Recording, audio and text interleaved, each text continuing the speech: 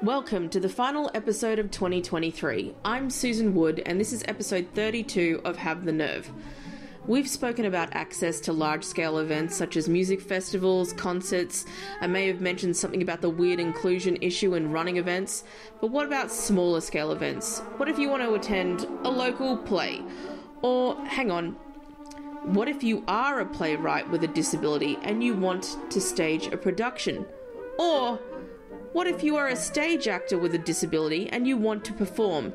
Do you get a fair chance? So my name is Jacqueline Tooley. My pronouns are she, her, and I guess I would describe myself as a queer, disabled, emerging playwright. I've made some films, some short films, trying to make theatre, or at least one particular theatre, more accessible to artists and creatives and audiences. Jacqueline is the former accessibility manager for Darlinghurst Theatre Company in Sydney and currently lives in the UK studying at Goldsmith's College at the University of London. We talk about everything from basic access for someone viewing a play to access on stage to her thoughts about how the LGBTQI+ community perceive people with disabilities and disability itself. We cover a lot, so strap in.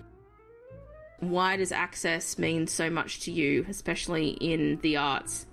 Yeah, wow, okay. That is a huge, huge question. We're starting with a huge question. We're solving the world's ills.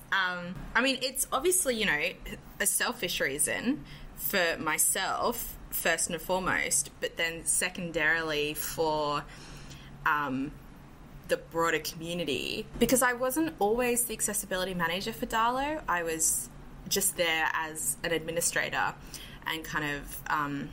but still really struggling with like my own health and access needs and mobility, and always kind of trying to push that to the front. And then a small thing called pandemic happened. Just a blip that happened and no consequences for our community at all.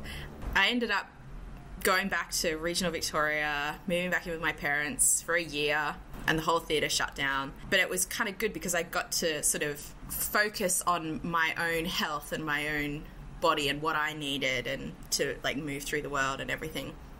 So then when I came back to Darlo, I kind of had that fire lit, and they really noticed that, and then they approached me and said, hey, what would that look like if you kind of made a role out of this? Like, do other theatre companies have an access manager type role? Can you go and research this, find out about this? And I went, sure, yeah, great. And long story short, no theatre companies that I could find anyway in Sydney. And maybe, I could be wrong, but maybe Australia-wide have a dedicated accessibility manager. I know Sydney Fringe have an accessibility coordinator. I know the Opera House have an access coordinator, but that's pretty much it. Like nowhere else had it. So that was outrageous to me. And I thought, well, if I'm working here, I want my needs to be met, but I also want to make sure we're including audiences appropriately. And as a playwright, I want to make sure that our artists are being included and our creatives are being included.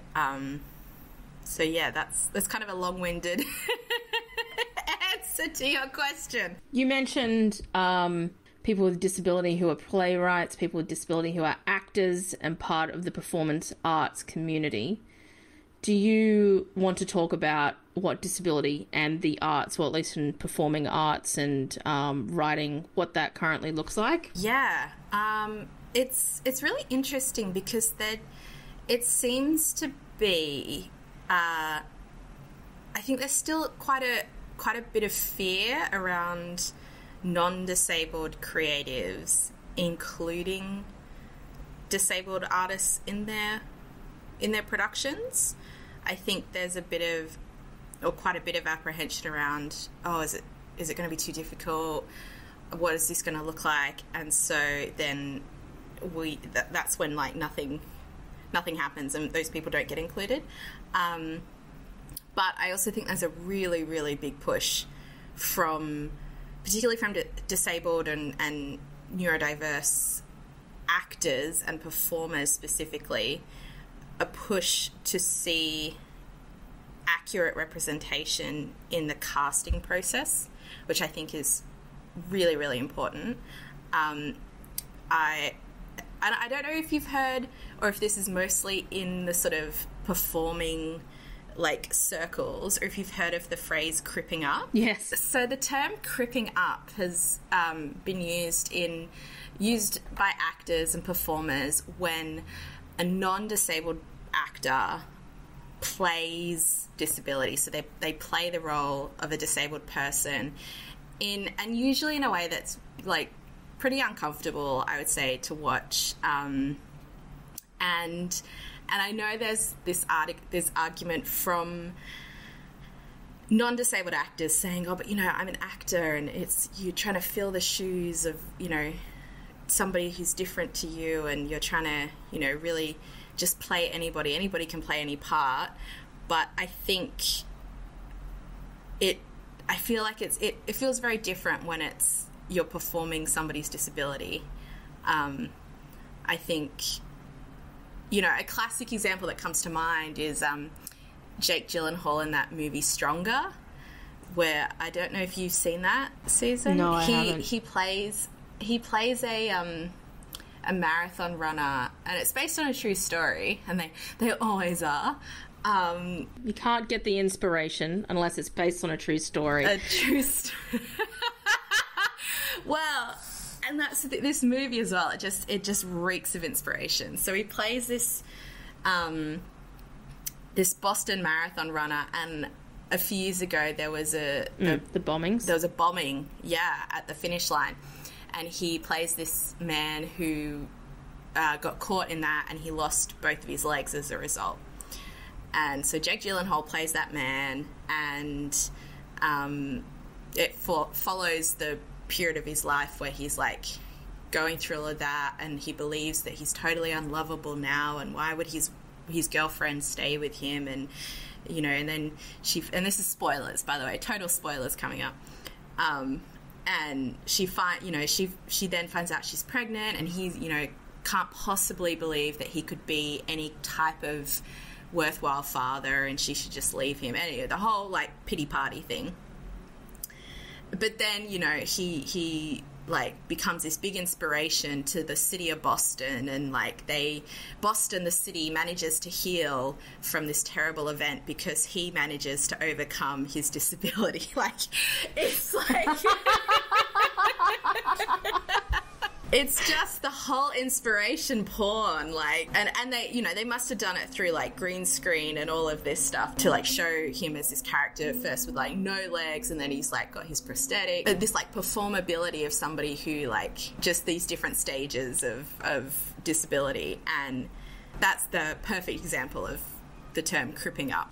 Do you think that they choose these? Okay, now I was just thinking about, and I haven't seen any of them, Me Before You or whatever it is, and classic. And I have spoken to somebody before who on this podcast who absolutely hates that movie, but it's always a former life walker to then becoming a wheelchair user or whatever it is. Do you think they choose the actors in that situation because they can play both as the walker and the after? I guess what I'm asking here is... No, I don't know what I'm asking. No, because then what about the Daniel Day-Lewis one, My Left Foot? But then that's whole thing of like, oh, he's a method actor, and like I've read loads of articles about, because that one really as well, like I also just don't really like that film, and which is controversial among film people. Because, you know, it's so good. He's such a good performer. And that's the thing. It's because he performed disability so well. He was so believable as somebody with CP that he won all these awards. Like, that's what he won the awards for, was his performance of disability. I read all these articles about how even in between takes, he would stay in character, like in this performance of the character's disabledness, and it's just almost like it's like a costume, right? Like disability is this costume that you can put on. So when you're talking about it in terms of like the performing arts or even acting or any sort of acting, are you saying that there's just more of a want to hire people who are able-bodied because they can easily slip in and out of those roles? What do you think? Yeah, I think it's a few things. I think like, certainly like you mentioned before, if they are doing that kind of inspirational, you know, somebody overcoming something, they've had this traumatic event happen, they like to show the before and after. But I also think it comes down to just like, and probably as well a bit of like, oh, this person's famous, this non-disabled actor's famous, so they'll bring in the big bucks. And also a bit of, you know, good old ableism and fear and, oh, we just don't know how we would work with this person. How can we make sure that we're meeting their access requirements? It just feels a bit difficult.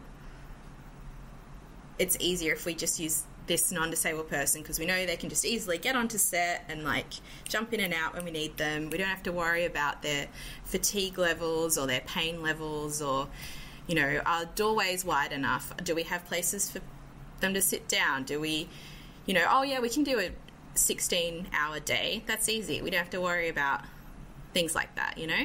Whereas when you're working with a disabled actor, you do have to take all of those things into consideration. I think the other side of it is not even just in the casting of actually disabled characters with disabled actors. I think it's also just there needs to be a shift in the casting of any characters with disabled actors. So there needs to be this sort of shift, and I think it's happening slowly, but this shift of perception of what roles look like. Because I was just thinking back to all the times that I've ever seen, like, plays, if I've ever seen a musical, if I've ever seen anything that was mainstream, that wasn't a disability arts festival. Because, yeah, you're right, they would probably be thinking a lot about commitment to time. But that's why you have backup people, right? Especially when you have in-person performances. Yeah, in theatre for sure. But I also think it, like, and more so in film, but theatre to an extent as well, the way that historically, like, we've timed things, you know, people can't and shouldn't be working, disabled or not, for hugely long hours in the day, you know. Everyone benefits if you have appropriate work hours and appropriate rest times and all of that. Oh, sorry, there's like, can you hear in the background some motor going off? I'm going to close a window because somebody's like trimming a hedge or something outside. Hold on. Oh my God. I think you can tell the professionalism of this podcast. So if we just structure a day properly where people worked proper hours, it would really benefit everyone. But Jacqueline, how does, like, especially in theatre, in the performing arts, how do performances to include people with disabilities, how are they usually funded? To answer your question, I'm kind of going to circle back a little bit to talk about the idea of disabled arts festivals. Because I think councils and city and, you know, government funding, I think they love to fund disabled arts festivals and things like that generally. And this is not me saying that every disabled arts festival gets funding. That's not it at all. But I think that it's definitely very appealing to a funding body for a disabled arts festival to get funding. The problem with that is, and you and I have discussed this, is that the only people who go to those festivals are other disabled people. Like, not the people who probably should be going to, you know, go and check their ableism and you know, it becomes very insular, those festivals. And, you know, and I think there's definitely a place for them and they're important for creating safe spaces and all of that. But on a broader scale, how do we get projects funded that include, just organically include people with disability? That is a great question. I asked that because again, just thinking about performance art. Yeah. And I said it in another podcast. I've said it in a couple of podcasts now, just to see what the answers are.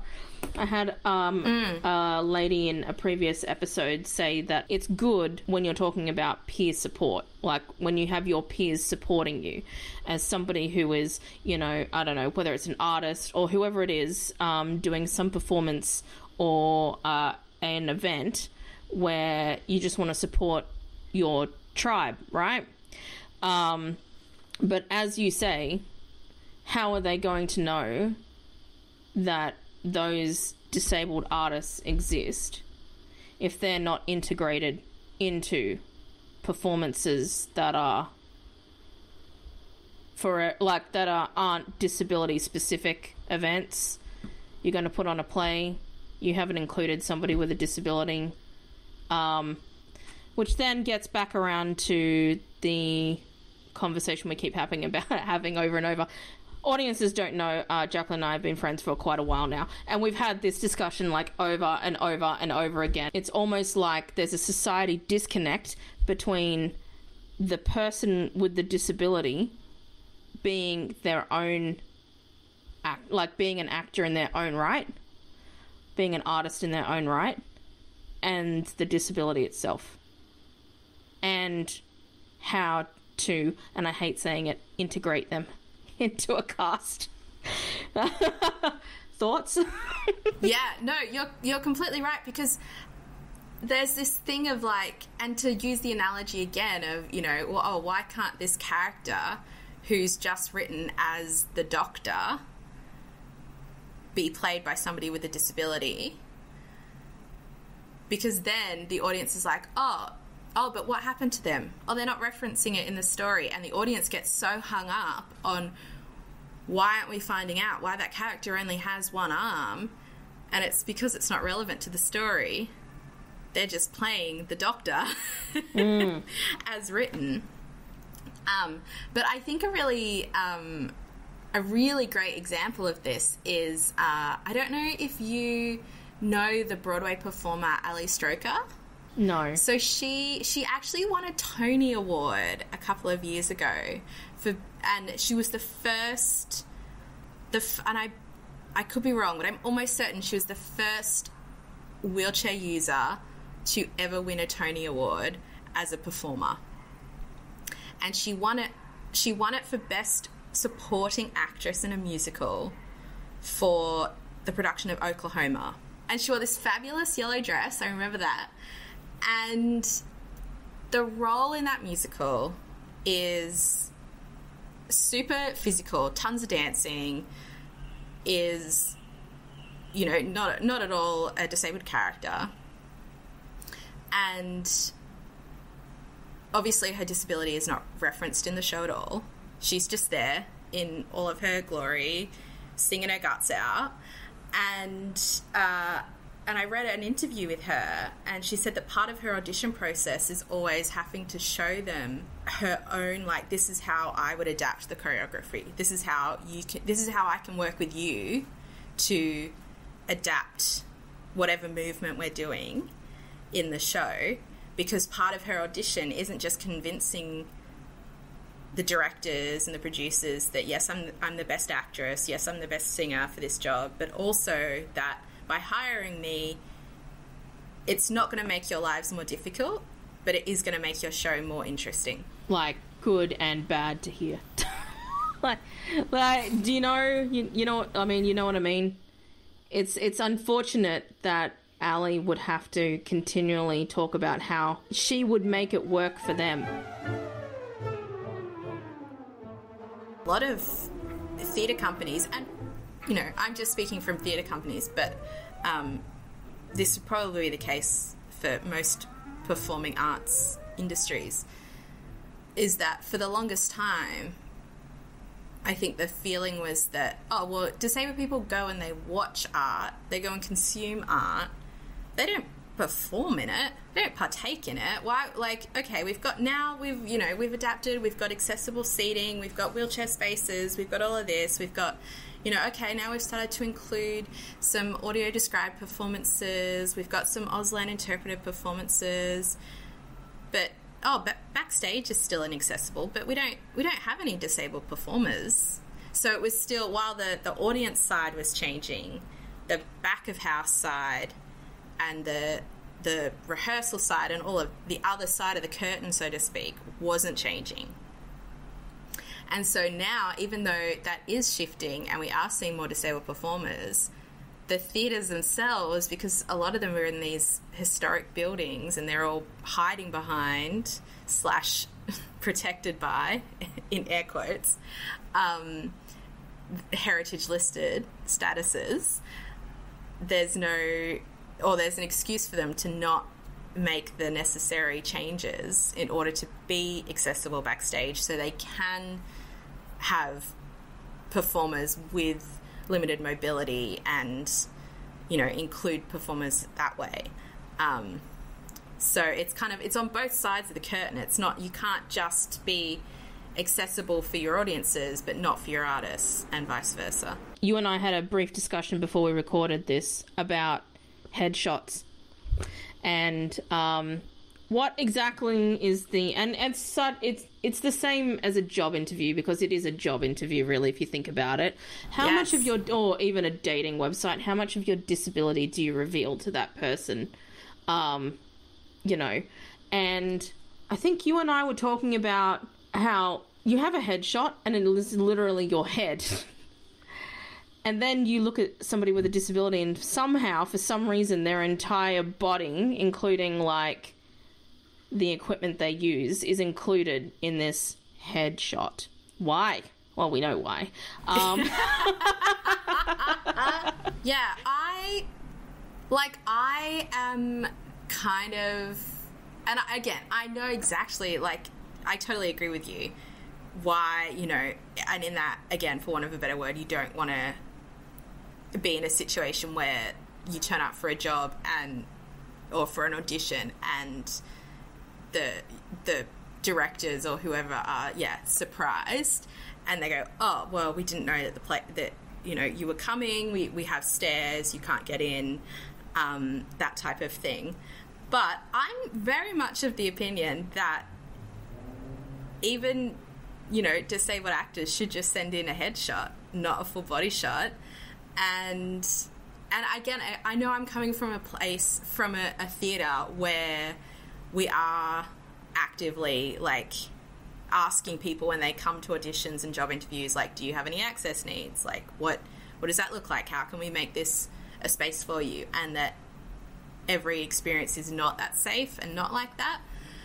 But yeah, I kind of feel like if the job description or the casting notice says, you know, we're looking for a middle-aged woman with, I don't know, short blonde hair and, you know, I don't know, big brown eyes, and oh yep, I've got short blonde hair and big brown eyes, but I'm missing a leg. Who cares? Like, like, you should send in a headshot. Like, I would then, like, say what my access needs were. I'd be like, look, hey, by the way, without necessarily disclosing if I didn't feel comfortable. But I don't know, I treat it the same as dating, where it's like, I'll tell you more once I get to know you, but I'm not going to give you my whole life story. Jacqueline, another thing that you and I have talked about at length, which we're going to talk about on this podcast. Do you feel like inclusion is being brought on in stages? So when we talk about inclusion, we talk about it's more than disability. We talk about race. We talk about gender, non-gender, non-binary actors, all of that, and including people with disabilities. I guess I've noticed that there's been a shift, but there has been a shift in stages. And it seems like disability is almost that one that is the last. There's been such amazing and such forceful movements happening, you know, with the Black Lives movement and, you know, with like the LGBTQIA plus movements. Like, there have been such really, really positive steps towards literally making the world a better place. yeah, I do feel like when it comes to the disabled community, it's still kind of, I guess, for want of a better phrase, it kind of feels like the last frontier, like, which seems ridiculous because everyone from every other community, like, it's so intersectional. And you can become disabled at any moment. Yeah, just because of those intersectionalities, it surprises me that it's not happened sooner, or it's not been a part of these other movements. Yeah, and I don't know, again, if it's because of the, it's too difficult, it costs too much money. I saw a TikTok. I saw a TikTok the other day, and I wish I could remember who the creator was, but it was great, and it was basically about how being black is not a monolith. When the Black Lives Matter movement started, it was kind of very just like Black Lives Matter, and then we had to start getting into like, oh no, like as a white person I had to start really delving into like, this goes deeper than just saying Black Lives Matter. You know, I had to start unpacking all of that on my own. But I feel like with the disabled community, it's already so obviously not a monolith. Like, it's so... Does that make sense? Like, it's... Jacqueline, we're inspirations. I don't know. Like, I think this is where people get caught up, is because they can't just go, oh yeah, we're gonna be super accessible. Here's a ramp. It's like, okay, that's great, but that only makes it accessible for like part of the community. Or they go, yeah, we're gonna be accessible. We've got Auslan interpreters. It's like, okay, great, again, but that's only useful for a part of the community. Like, it's not. It's quite complex. And I think people just go, oh, I just don't know. Oh, it's just so difficult, and it's just so much effort, and it's like, oh. And now we're going to have to change our whole from an arts perspective, we're going to change our whole creative vision, which is an experience I've had, by the way. Definitely can't name names or shows because I'll get in trouble. But yeah, we had a show which we, from the very beginning, before rehearsals even began, I had said to the creative team and the director and everyone, these are all the access performances, including, and this one that this story particularly relates to, is the Auslan interpreter performance. It's happening on this date. This is where the Auslan interpreters will be standing, so we'll need to make sure you include a spotlight in your lighting rig, all of that. Yep, all good, great, okay. And I kept checking in and reminding them, hey, just remember, you've got an Auslan performance. The day of the performance, I went to the theatre to meet the Auslan interpreters, and when I got there, I saw where they had, put the light, and the light was fine, but the stage manager was like, well, they can't stand there. And I went, well, that's where they need to stand. We have a whole group from the deaf community coming to see this show. This is where the Auslan interpreters need to stand. And she was like, no, well, they can't stand there because they're going to block the set.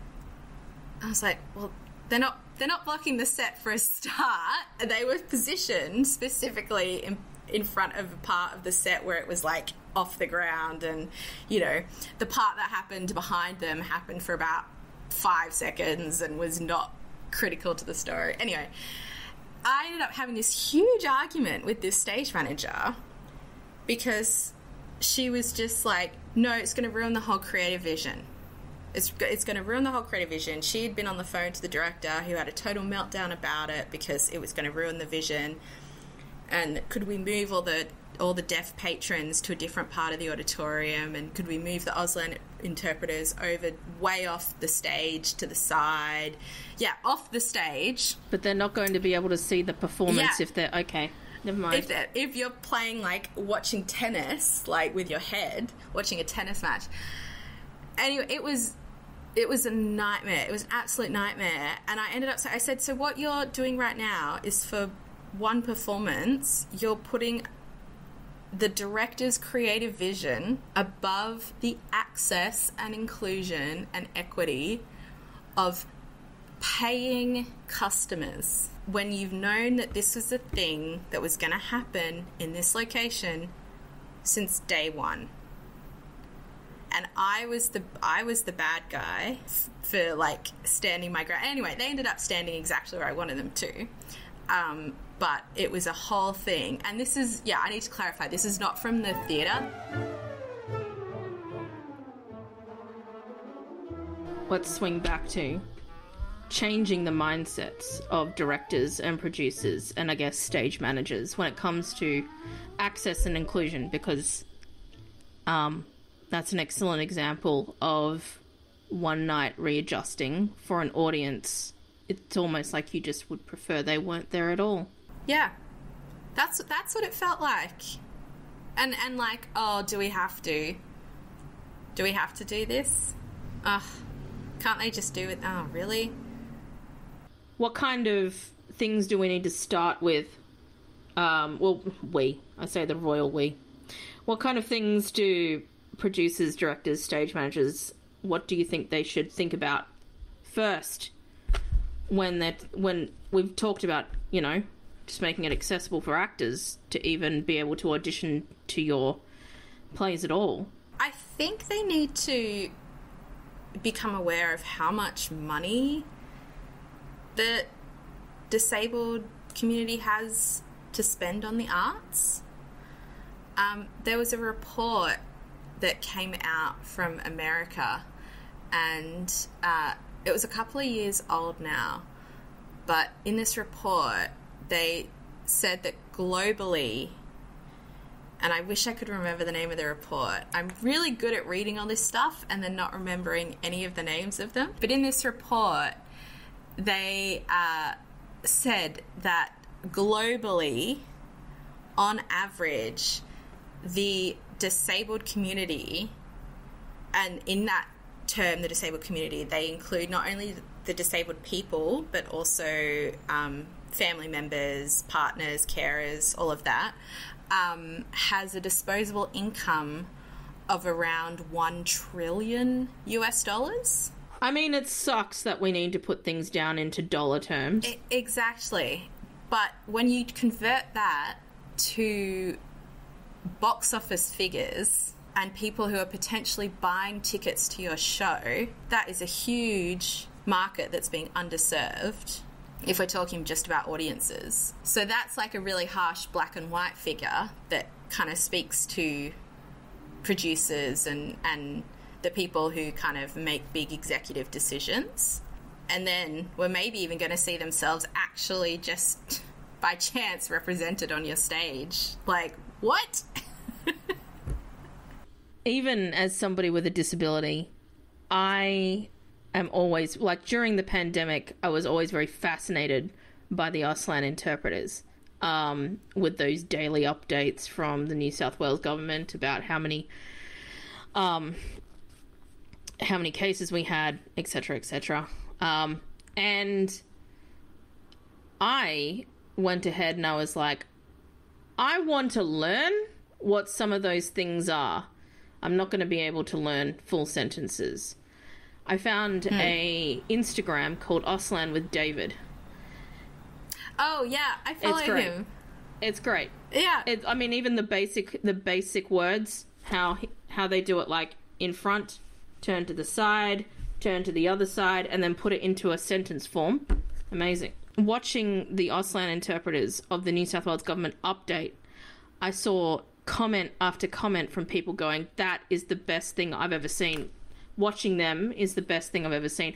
I don't know how to interpret Auslan, but I am so fascinated watching them. I saw an Auslan interpreter translate a Cardi B concert. It was wild. Watching her translate WAP was amazing. And I just think about how that is just one person on the stage within the eyesight of the performer. Just because they're hard of hearing or deaf doesn't mean they don't want to go and enjoy a concert. it was just one thing that they added, that they were like, you know what? We welcome you to come to our concert, welcome you to watch our performance, instead of just going, well, we're not here for you. Yeah. And that's a big thing, I think, is saying that you are welcome. There are so many really amazing, wonderful, queer disabled voices in the arts. I mean, the first that comes to my mind is Dan Dorr, and that is because I saw his show the other night at the Seymour Centre, and it was just so magnificent and so beautiful in terms of the access. And Dan Dorr is an Australian dancer and choreographer and performance maker who's actually based in the UK now, and he made this dance show. It's called the Dan Dorr Show, and it was basically, it's like this kind of really I don't want to misrepresent it, but it's this very sort of like sexual kind of exploration of himself. And he said it's all about Crip Joy, and it's him presenting himself as he wants to be seen to the audience. And he has this big disclaimer at the top where he's saying, I need you to know that all of this that you're about to see is my doing, is my creation, and is how I want you to see me. And it's pretty intense, but the access at this show was second to none, which just speaks to art, queer art that is being disabled led. If you wanted to or needed to have a longer period of time to enter the auditorium or to enter before everyone else, you could do so before they opened the doors. They had a trigger menu of all the triggers, and you could talk. There was someone there you could talk to, and they would explain exactly what all of the triggers were. It was all, yeah. So there was one trigger that was choking, and then the person would explain exactly what was going to happen and when. They had like just every sort of bit of information you could possibly need or want. They also had, it was all captioned, and I mean, it was a dance show. It wasn't Auslan interpreted, but it was predominantly a dance show. But he also had this at the top of the show, he did sort of a whole access introduction, saying, you know, you can come and go as you need. If you need to just leave, that's fine. When you see this symbol, and this symbol came up on the screen, he said, once you see that symbol, in 5 seconds, the music and the lights will get at their brightest and loudest that they will for the whole show. And then he showed what that would sound and look like, so people knew. Yeah, it was just so phenomenal. And I think if you were non-disabled, I think it would have been a really foreign experience. Probably very distracting in a way. Yeah, maybe. I hadn't thought of that, actually. Yeah, I just thought, wow, this is so contrasted to what most of the sort of artistic, and just not even artistic, just most of the offerings are in Mardi Gras and Pride season. You know, I think most of the events are held in spaces that aren't accessible to the members of the community that are disabled or, you know, chronically ill. It's like definitely an issue, the lack of accessibility within the queer community, for sure. Let's talk about the image of disability and how people are not, if you don't see somebody with a disability, it's almost like you're not even you're not acknowledging that person's body. You talked, but when we were getting ready for this recording, you talked about disabled bodies not fitting the narrative. Do you want to talk a little bit more about that? Yeah, I think certainly within the queer community, I think when you think of Mardi Gras, the images that you are traditionally like shown are all of like very physically fit, very buff sort of male physiques in like little Speedos, and they're all very like physically very sort of fit, I guess, that narrative of peak physical perfection, so to speak. And many disabled bodies don't fit that. And we know, like, within the queer community, misogyny is, like, a big thing. Fat phobia is a huge thing. Like, which are, I hope, but I feel like it's starting to change. But I think there's still that very, like, pressure to have this perfect physique because that's what is portrayed as the ideal, or that's what the imagery is, you know. I mean, again, it is changing, but you look at like some of the earlier seasons, I think of like RuPaul, it's like a lot of very perfect figures and like things like that, whereas people with disability are often seen as like very non-sexual and very like you said, invisible. So how do you mesh those two identities of being somebody who's disabled and somebody who's queer? Like, often those, I think, get quite separated out. Do you feel like there are people who are representatives of both sides of that community who feel like it's almost it's a lot of pressure to then be the voice of everybody? Yeah, because it's like you want to be desirable and you want to be like, yeah, I'm like living in my like queer sexiness or whatever, but also I have, you look at the social calendar for Mardi Gras and for Pride, there's 10 things on every single night, and like if you have like any sort of fatigue issue, the idea that you can't go to every single thing. You're not going there, Jacqueline, okay? You'll go to one thing. But it's that whole thing, like, even the fear of missing out, because the whole thing is like, it's Pride season and you've got to be everywhere, and it's like, oh no, I can't, I'm at this thing, or I'm at this thing. And for the disabled community, that's so unrealistic. We can't just go to 4,000 events in 1 week. Like, that's impossible.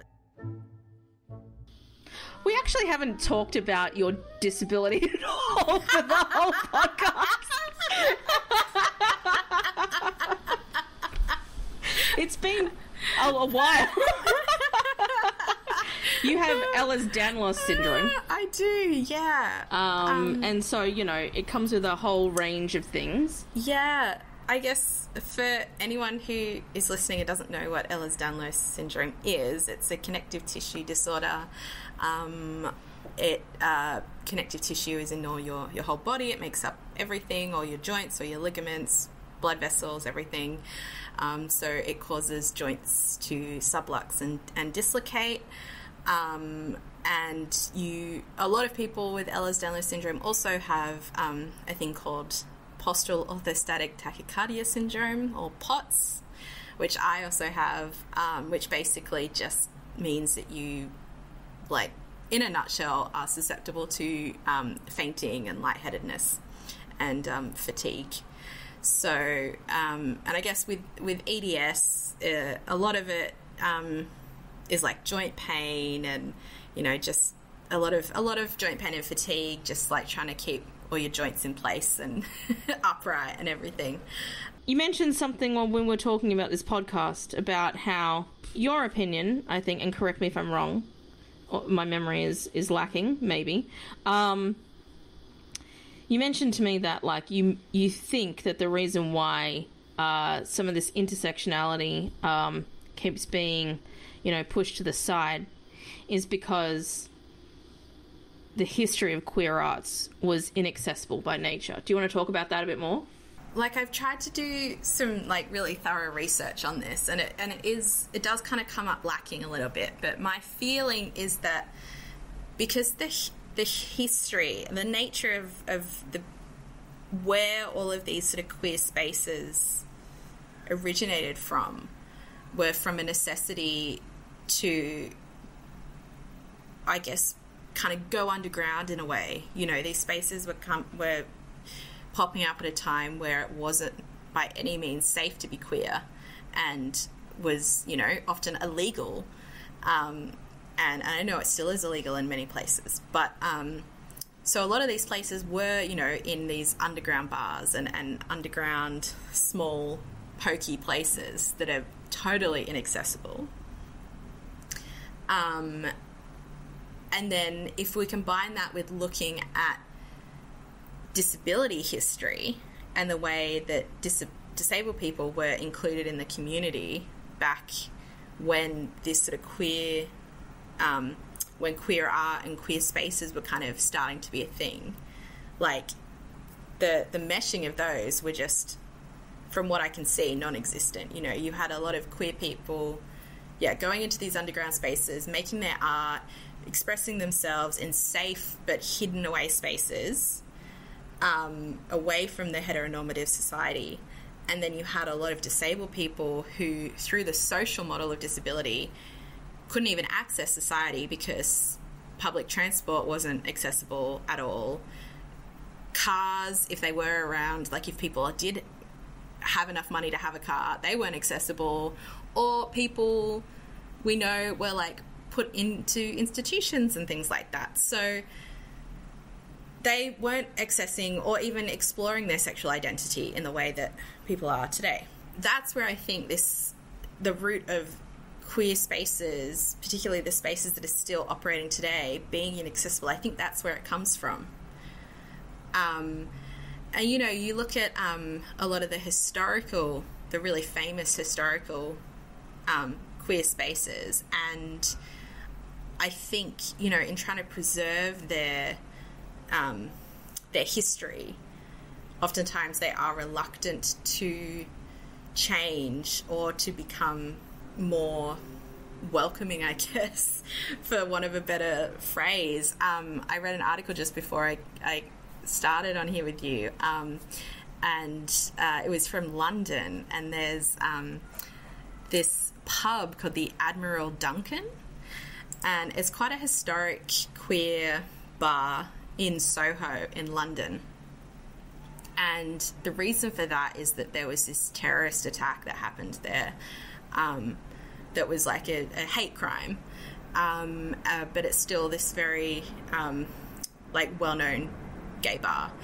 And this visibly disabled man and his friend, who was also visibly disabled, they were meeting other friends there who were not disabled, and they were told by the bouncer when they turned up there, they were like, sorry, we're closed for a private event. There's, you know, unless you're a part of the private event, you can't come in.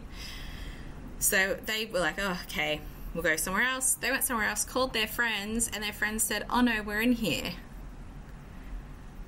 So they'd been turned away from this space that should have been theirs as gay men. They should have been allowed to go and like express themselves and sort of, you know, be their truest self in this safe space for queer people, but they were turned away because they didn't fit the image because they were visibly disabled. So I think that, that all kind of ties in with the inaccessible nature of a lot of these queer spaces. Well, I mean, and also at the time, people with disabilities were not proudly disabled. I think that's what Jordan Steele John said when I interviewed him. You need to find people who are proudly disabled, and it wasn't something that people were proud of, even now. Yeah, I think it's changing, but I think it is slow. I don't think it's changing fast enough. And I think you've hit the nail on the head with the element of pride, because I think even sort of the generation before us, maybe not the generation just before us, but certainly the one before that, I think there was a real shame around being disabled. and the sort of idea of like whatever, you know, oh no, like we have to at whatever cost, like we can't either acknowledge it or like it's this real big kind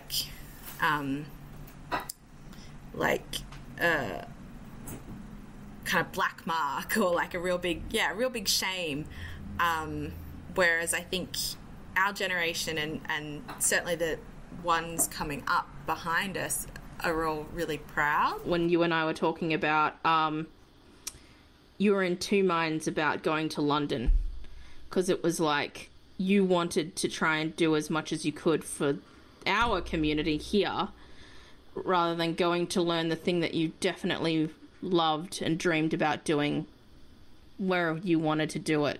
Yeah, I was in two minds about going to London or not going to London. I lived there for a couple of years. Oh, must be close to 10 years ago now. And there's just like I just thought there's no place like this. And it's always been my dream to like try and be a writer and write for theatre and write for film and but I've been doing all of this work in the community, Sydney, and I felt so conflicted and without sounding like a total tosspot, like stay and like fulfill this like sense of duty that I have to like try to make the world a better place for the community, or do I go and like try to fulfill this like personal dream of mine? And it was really tough to land on, because it's like, oh, it's just me. Like, what about the whole community? Like, wouldn't my time be better served doing maybe something that's not, you know, not as creative and like not as creatively fulfilling, but is better for more people? You know, you kind of had some harsh words to me, and a few other people had some harsh words to me. And wow. we're kind of wow. No, which were me? What? And my mentor. I have to say, I'm such a bizarre friend. Like, it'll be like this passionate yelling. No, it was needed because I was about to fall into my most hated trope, which was that of a martyr. And I hate that more than anything. Welcome to the final episode of 2023. I'm Susan Wood, and this is episode 32 of Have the Nerve. We've spoken about access to large-scale events such as music festivals, concerts. I may have mentioned something about the weird inclusion issue in running events, but what about smaller scale events? What if you want to attend a local play? Or, hang on, what if you are a playwright with a disability and you want to stage a production? Or, what if you are a stage actor with a disability and you want to perform? Do you get a fair chance? So my name is Jacqueline Tooley. My pronouns are she, her.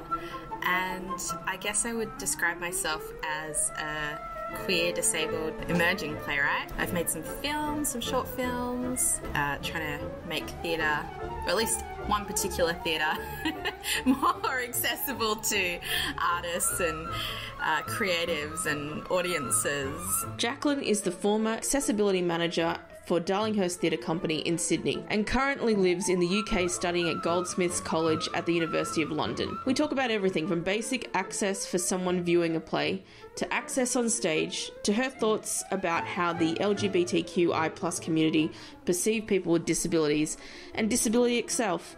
We cover a lot, so strap in. Why does access mean so much to you, especially in the arts? Yeah, wow, okay. That is a huge, huge question. We're starting with a huge question. We're solving the world's ills. It's obviously, you know, a selfish reason for myself, first and foremost, but then secondarily for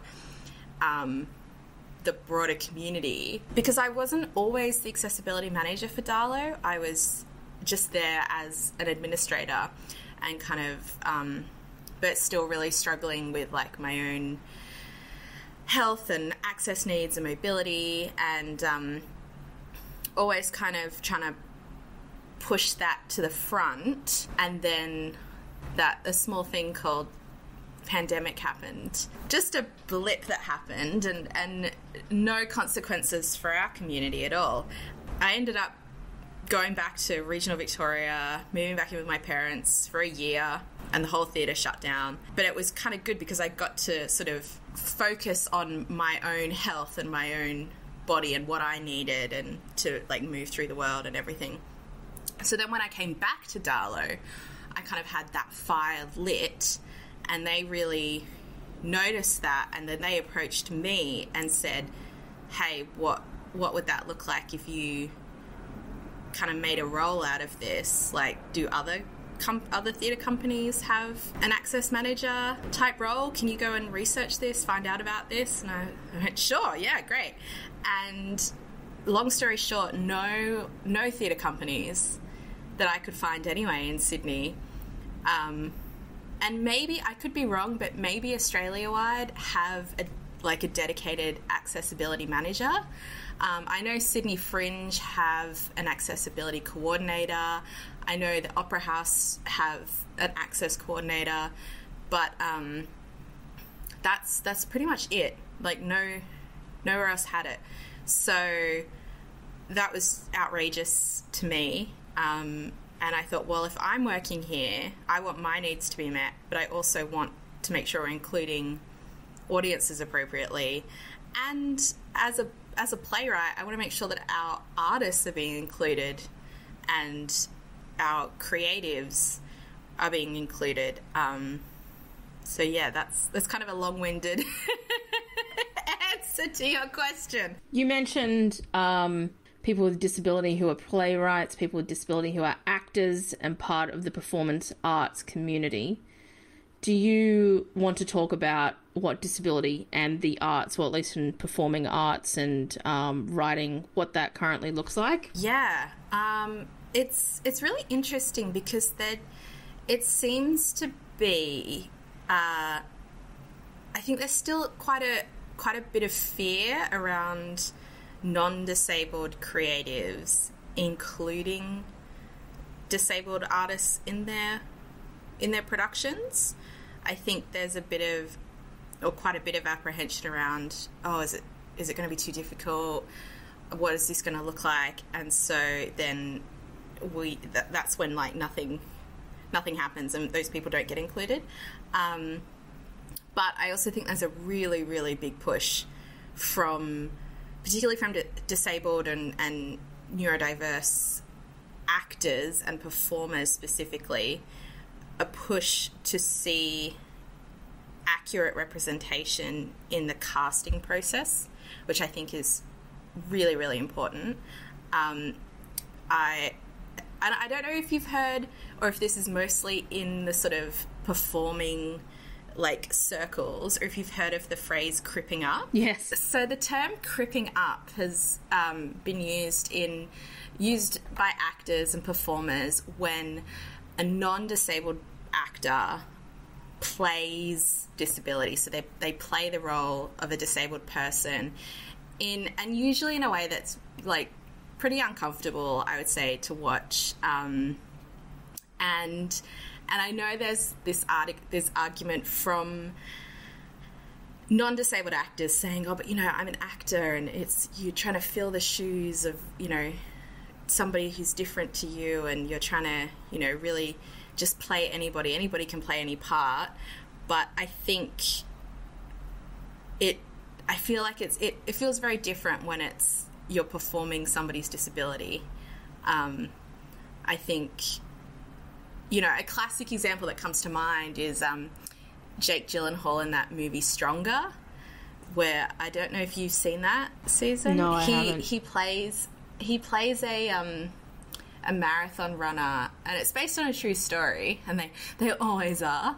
You can't get the inspiration unless it's based on a true story. A true story. Well, and that's this movie is